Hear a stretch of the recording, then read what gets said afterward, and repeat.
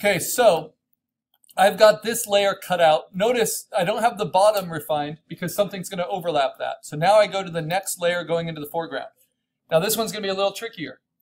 But I notice the edge I want cut out. I want this sky cut out. But first, I'm going to do as much as I can with the techniques I already know.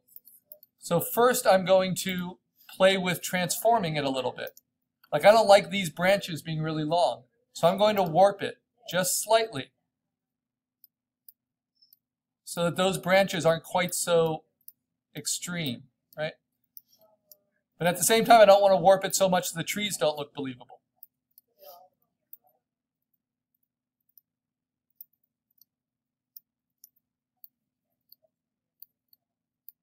And because I use 10 megapixels or bigger, that should give me the license and kind of forgiveness I need to work with these elements, even though I'm making some parts of them bigger, some parts smaller.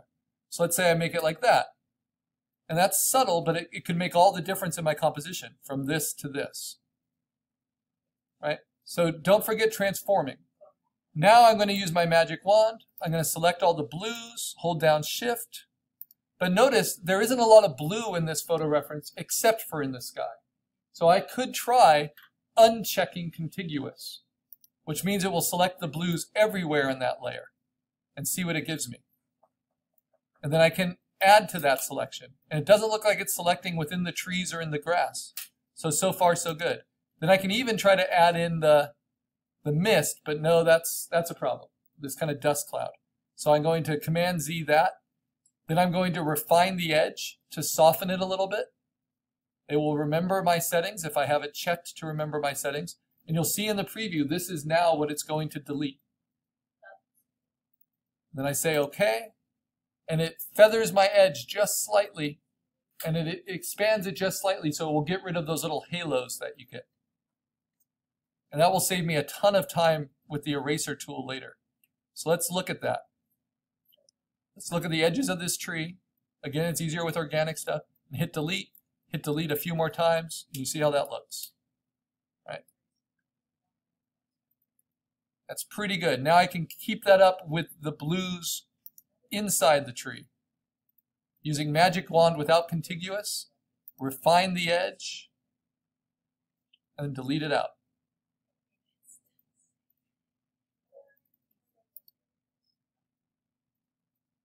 That didn't do a whole lot. Let's go back and just delete without refining the edge. Then let's refine the edge and see if it leaves me anything.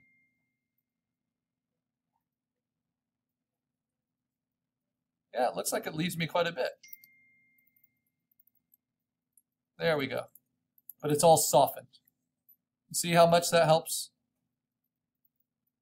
Now, all those really complex shapes in the trees, now they're easier to make overlap.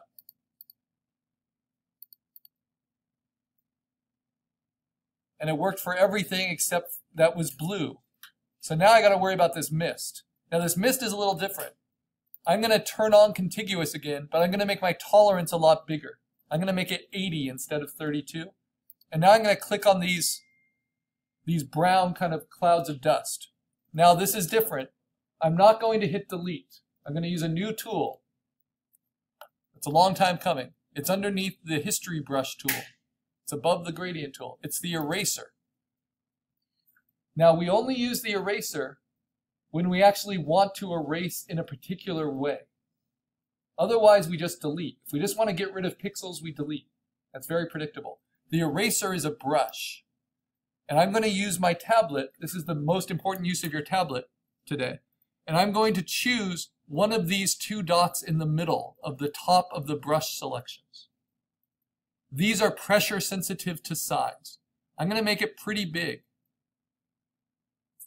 For our resolution, I'm going to make it around 300, 350, 400 pixels wide.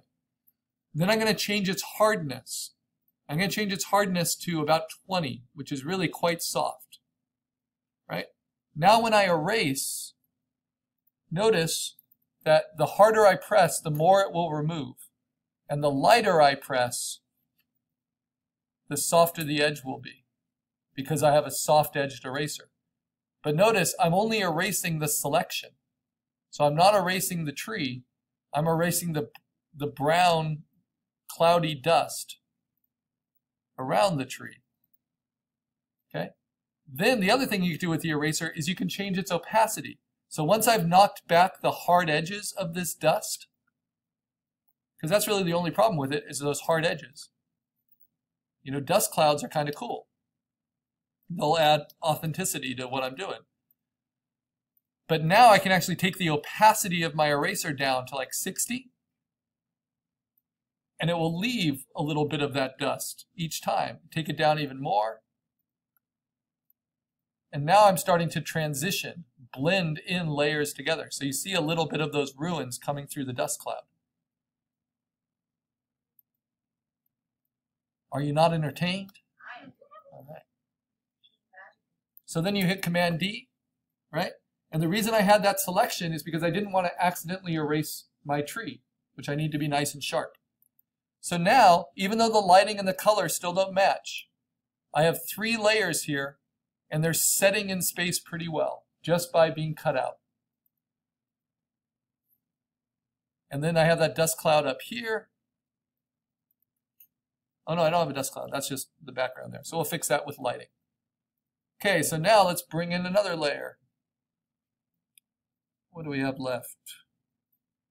Let's see. Working from the background to the foreground. Okay, now I've got this house, right? Again, there's lots of blue. Let's try having contiguous turned off. But I have to be on the right layer. Happens a lot. And I can see, okay, where is it selecting blues that I don't want it to select? Because I'm still at 80 tolerance. If it's selecting too much, I can take it back down to 32 and try it again. That's pretty good, but maybe I want it a little bit higher. Let's try it about 60. Yeah, that looks good. That's getting all the little holes. But then I want to use the lasso and hold down Option, because this is actually blue paint on the house. And I don't want that to get deleted. So I make sure all those little selections are subtracted from it. I can add that in. There's this weird little branch. I can hold down Shift and add these branches in. I don't want those to be in my image. Okay, good. Now I'm going to hit delete, and it's going to remove all the pixels, but it's also going to leave a little halo because I haven't refined the edge yet. I want to see how bad that halo is. And notice it's not too bad. It's just a slight purplish hue. And the reason the halo isn't as bad as when I did it back here is because I used a higher tolerance. I used 60 instead of 32. And so it cut more deeply into it. Okay? It just depends. The closer you get to the foreground, the sharper you want your selections to be. So now I can use the eraser, and instead of getting an exact cutout, like I know I don't want these buildings, instead of trying to get everything perfect with my lasso, unless it's something really obvious I don't want, like that building, now I'm just going to take off the hard edges. So I'm going to use my eraser. I'm going to use it pretty big, but at an opacity of 100%. And just lightly touch to soften out those hard edges. But I want kind of the debris sticking up. I want some of these branches roughly sticking up. And this is blending. This is transitioning between elements. Focal points have to be cut out cleanly. But all this kind of transitional stuff, it's not as vital. Now this stuff is off of my frame, so I don't need to worry about it. Right? That's why we have the guide there. Now I'm also going to soften these hard edges because I have driftwood coming on top of it. So I'm just going to knock off with my soft-edged eraser some of those hard edges. Okay, now before I go too much further, I'm going to hit Command, or I'm going to say File, Save, and Save As. And I want to save this as Carl Assignment 1. And this is no longer my sketch. This is my assignment. So for digital art. Yeah, so since you brought in a sketch, since you opened your screenshot sketch, you want to replace that screenshot name with your name and assignment 1 and digital art and FA17. And you want to save it to the desktop, so Command D to navigate there. And now that one Photoshop file will take a little while to save because this is a lot of resolution, a lot of information, especially with this extra space around it. Save it to the desktop. Then you can check it. That will contain all of the assets you need. So you really don't need your reference layers anymore. You just need to work with this one Photoshop file. Now let's see, I have 1, 2, 3, 4 layers so far.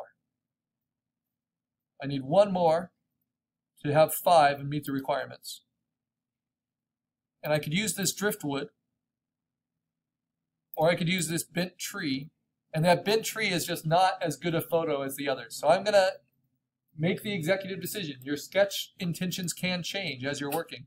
And I'm going to instead try to use this driftwood on this side. So what can I do? I can transform it to be on the right layer. I can flip it horizontally.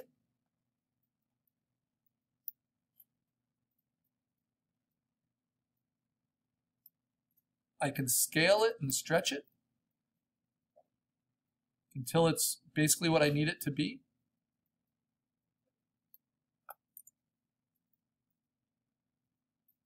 And now I'm going to use all those techniques we've talked about. First, I'm going to use contiguous magic wand with a tolerance of 60, because I'm pretty confident, but that doesn't work there, of this blue.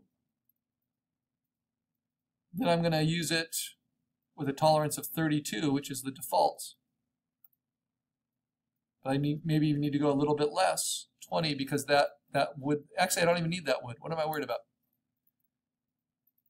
So you work smart, right? I don't want any of this, or most of this, because I want that house to show. So it's about what overlaps and what you cut away.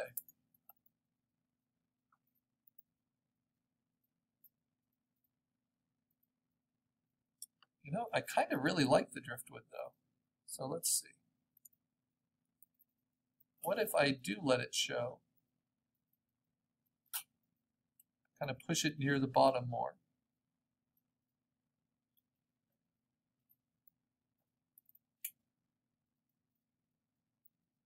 And obviously I don't want this kind of rock here.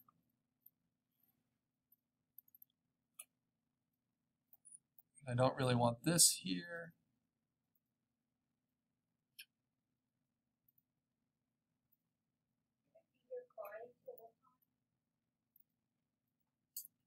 It's all my availability is on the schedule on the door. But on Friday I have campus meetings.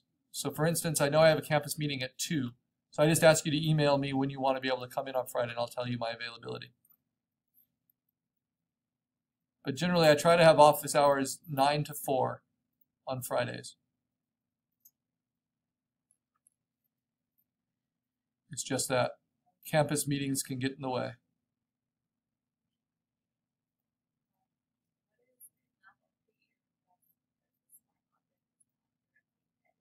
That means you have to rasterize it before you can delete from it. Do you remember that from the cartoon jumble? So you right-click on the layer where the title is and you rasterize. It's a way of protecting the smart objects. How do you use a thumb drive to download your images so I can take them home? So once you save that Photoshop image, that PSD image, you just you plug in your thumb drive to the computer and you just drag and drop that file onto it. And that's all there is to it. All right. So I'm now cutting away. Yeah, this is sizing up pretty well. Okay. So now I have